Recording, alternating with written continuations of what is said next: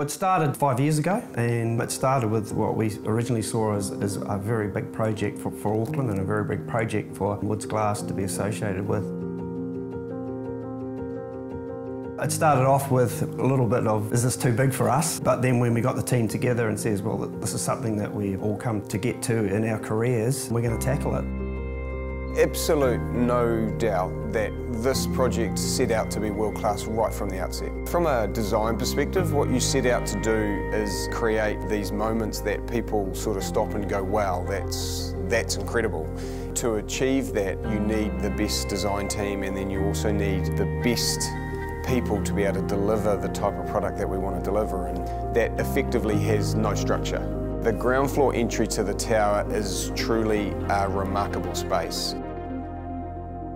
Woods Glass was engaged on the Commercial Bay project for design, engineering and testing in 2016 and began installation works on the podium in February 2018. Works at the Custom Street West lobby entrance to the tower commenced in January 2020. Early on, the biggest challenges were the tolerances in something that size. Almost the whole engineering team were out here to witness testing, which puts a bit of pressure on myself to make sure that everything goes on time. We had one shot at getting the test right and understanding that the design was going to work.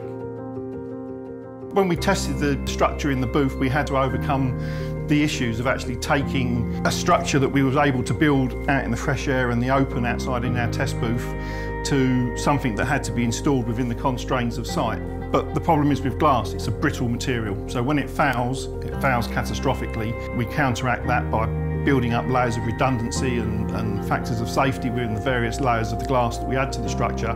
But there's always that worry when you see the 2,000 kilo concrete block that you're about to hang off of a 5-metre cantilevering beam. There's always that trepidation that have we covered every base, have we thought of every eventuality.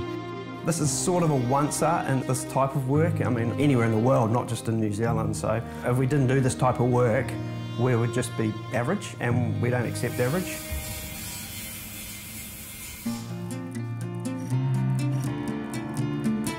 We've been down here for 2.5 years now on this project, which is probably one of the larger glass projects ever been done in New Zealand.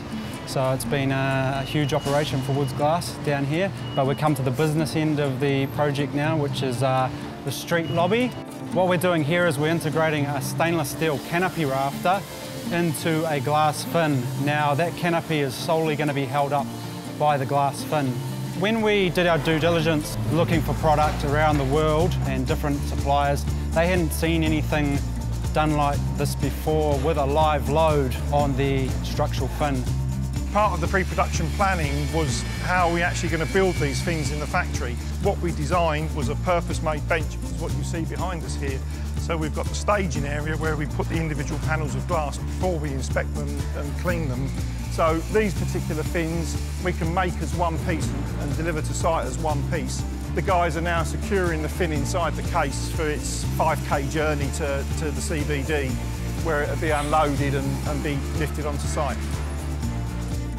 Steve Pearson worked with our engineering department and our fabrication shop and came up with a sliding bogey that enabled us to assemble the fin outside, then slide it back underneath the fixing line. We've got our assembly jig here.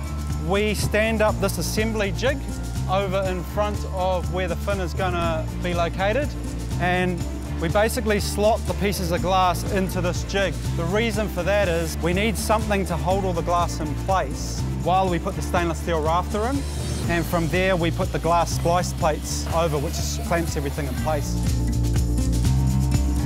So inside this crate we've got the glass fin. The glass fin is 12.5 metres high. It's 70mm thick. It's made up of 7 laminations of glass. Total fin will weigh 1.6 tonne.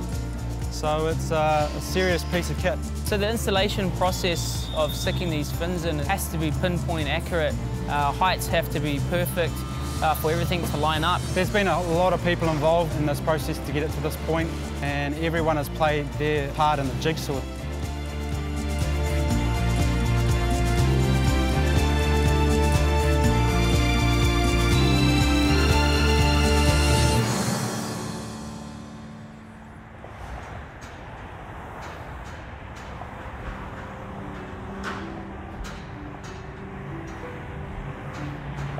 Yeah, the canopy was the final stretch in the operation, really. But there was certainly some sleepless weeks leading up to the installation starting. You know, as the day evolved, luckily enough, things went really smoothly. Basically, setting the project out millimetre perfect, we were able to ensure that the canopy bolted onto the stainless steel rafters perfectly.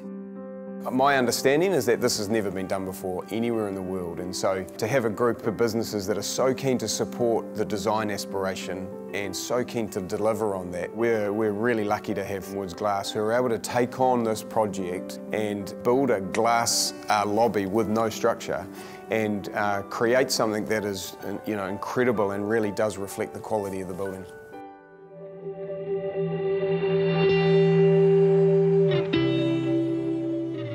So I guess what's really pleasing is the resultant execution has been so close to our original design vision. The simplicity that you see here is the result of countless hours of technical work by a large team of people. I think the building is of an international quality that Auckland hasn't really seen before, and I think this lobby is an example of that. It's an achievement for everyone that's been involved in the project to construct a project such as this, and it feels fantastic. I have always had a bit of a saying, you know, glass is the best known building product to mankind, and what we're doing with it now actually stuns me. So we can tackle anything, bring it on. Yeah, bigger the better, I suppose. Like, at the end of the day, everyone was excited to be a part of a once-in-a-career type project, and that required a lot of sacrifice. Not only from the guys but from their families as well, to allow them to be away late in the night and on weekends and public holidays. So the boss says pressure makes diamonds, and I think there's a few VS1s around this place.